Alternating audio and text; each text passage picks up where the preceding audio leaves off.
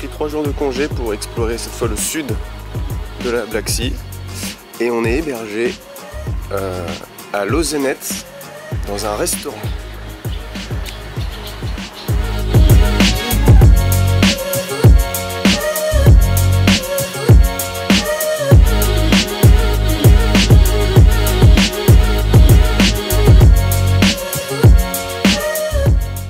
Des petites cabines pour se changer. Rôle d'affiche. On est encore invité à manger au restaurant de notre hôte. Des petites spécialités bulgares. C'est super sympa. Et c'est reparti en autostop. On nous a conseillé d'aller tout au sud de la mer Noire et d'aller dans les terres. Les routes sont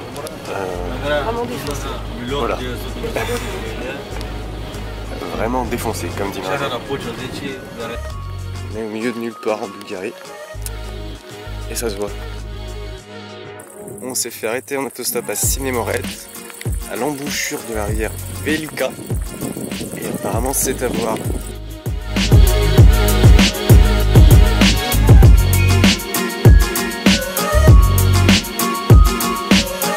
À gauche on a de l'eau douce et à droite de l'eau salée.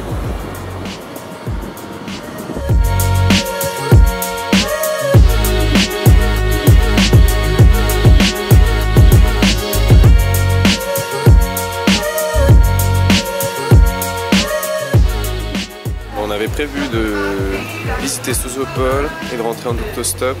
On ne sait pas trop ce qu'on va faire aujourd'hui.